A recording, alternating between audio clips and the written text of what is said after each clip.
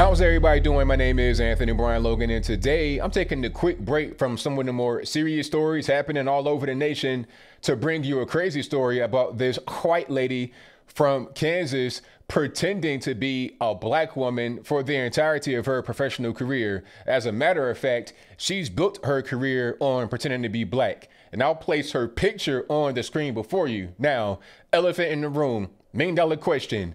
Are you fooled by this? Are you fooled by the black get up, the hair and all this and that?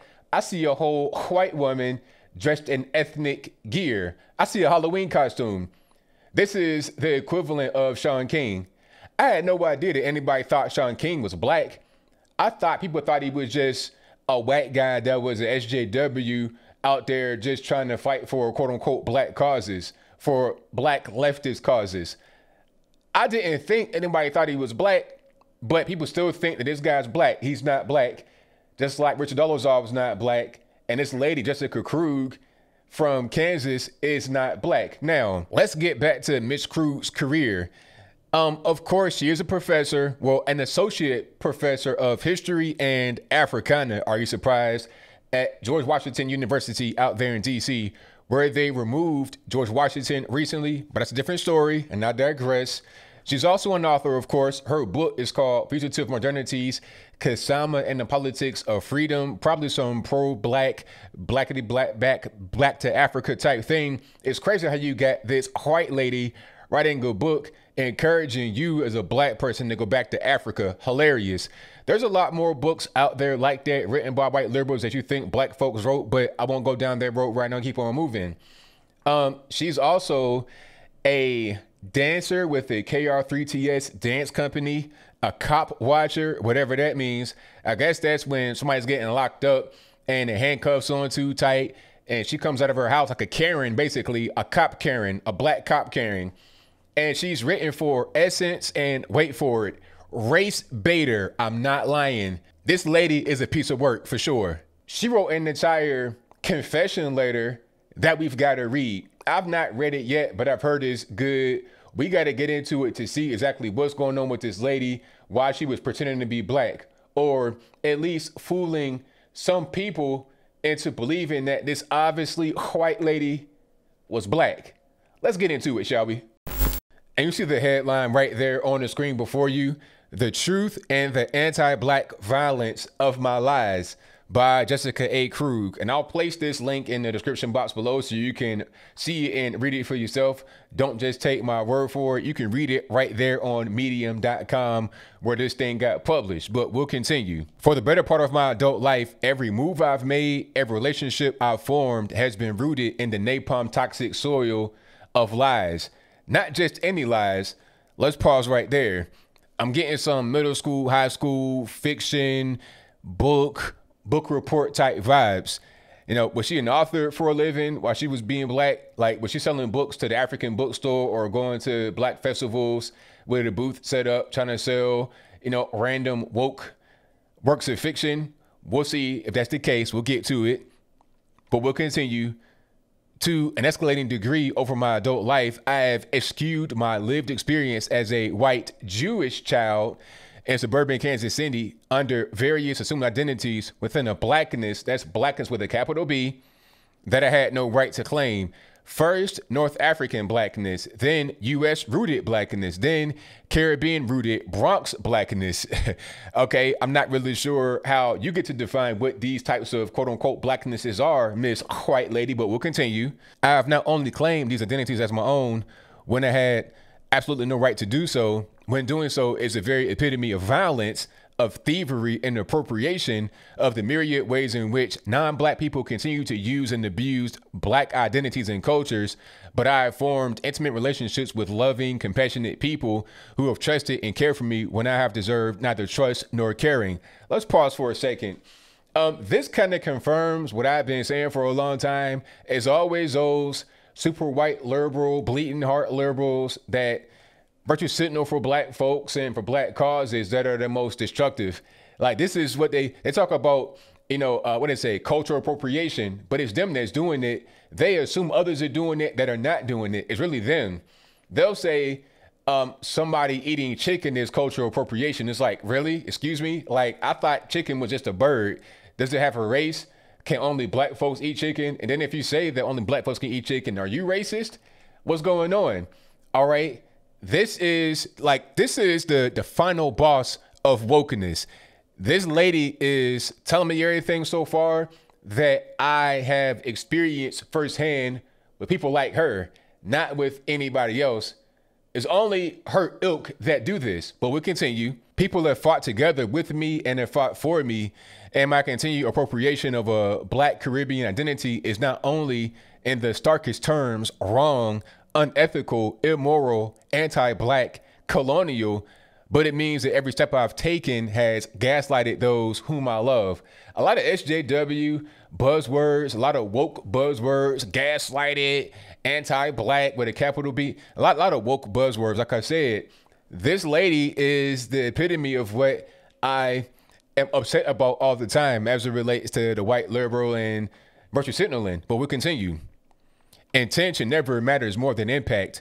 To say that I clearly have been battling some unaddressed mental health demons for my entire life. Oh, you don't say.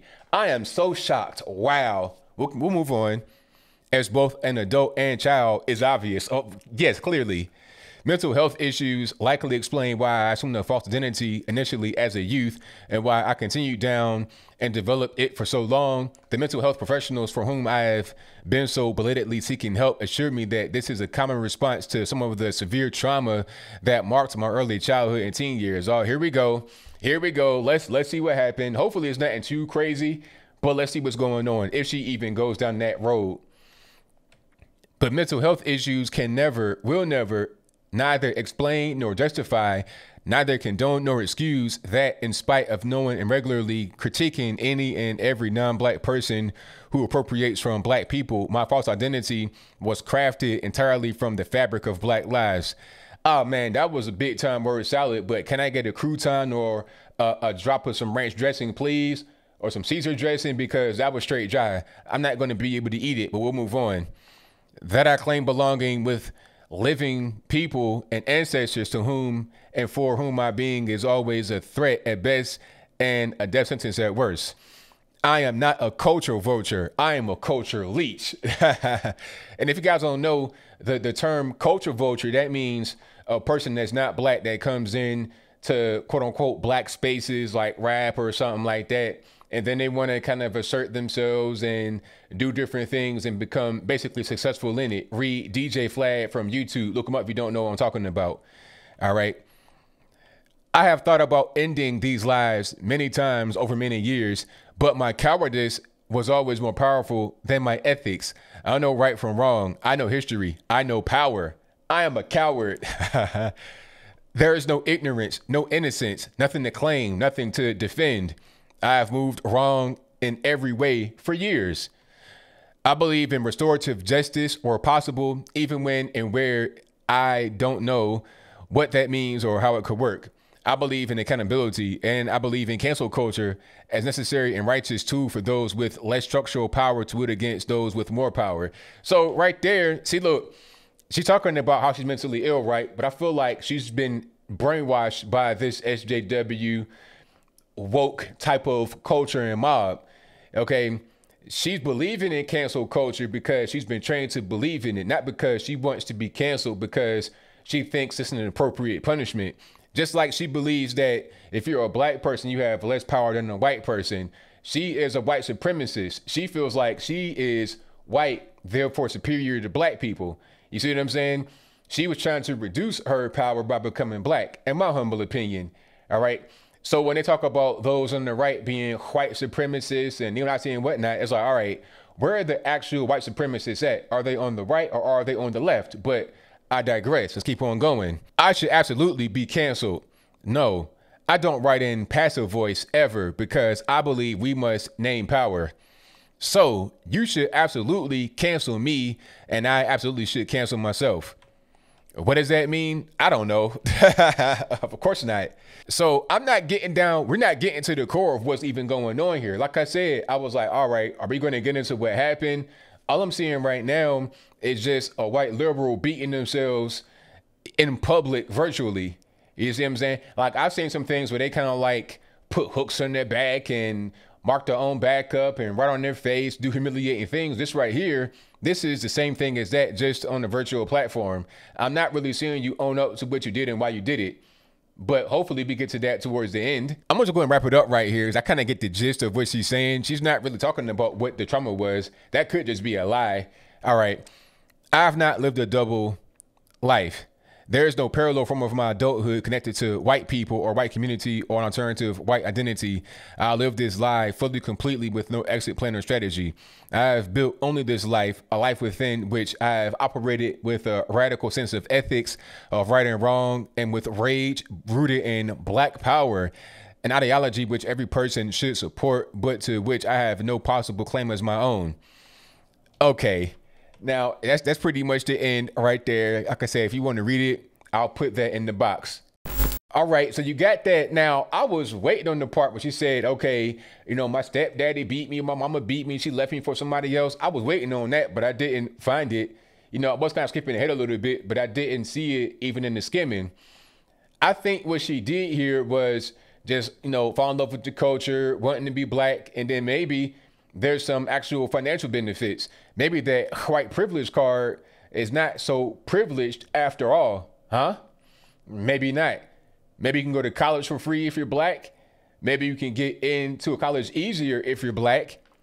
Maybe you're able to get certain positions and certain little set-asides for you if you're Black. Maybe that's the case. Okay, we've seen it before.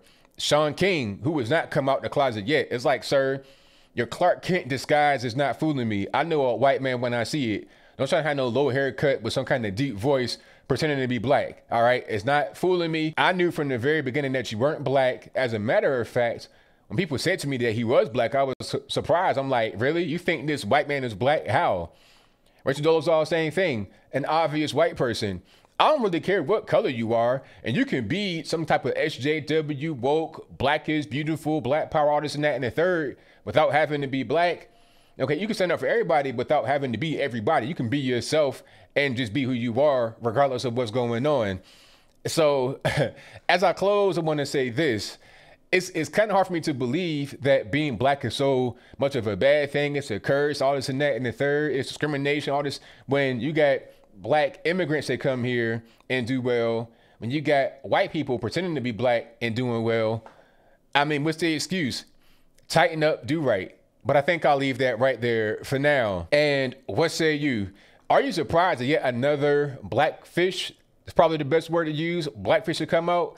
And that's your viewpoint. Let me know why in the comments below. Or are you not surprised? Is it pretty much par for the course for the far left? Okay. When the majority of quote unquote Black Lives Matter are white people out there tearing stuff up, screaming Black Lives Matter with BLM shirts and whatnot, how is it a far cry to just have a white person pretend to be Black? What's the difference? I don't really see it. You got Black folks that are from these areas that these white folks are in talking about Black Lives Matter, saying, hey, don't tear my neighborhood up. Stop doing this. This is not what I want. And then they're telling you, oh, you don't know what you're talking about. It's racial injustice. We got to support it. They feel like they're more Black than Black people. And like I said, they're white supremacists. They feel like they're superior to the Black person. Therefore, they got to go out there and prove it. I don't think I'm superior or inferior to anybody. I'm a man just as you are a man or a woman. That's it. I judge you based on that. It was a guy that said something like that back in the day. I forget his name. I think his name was King something or other.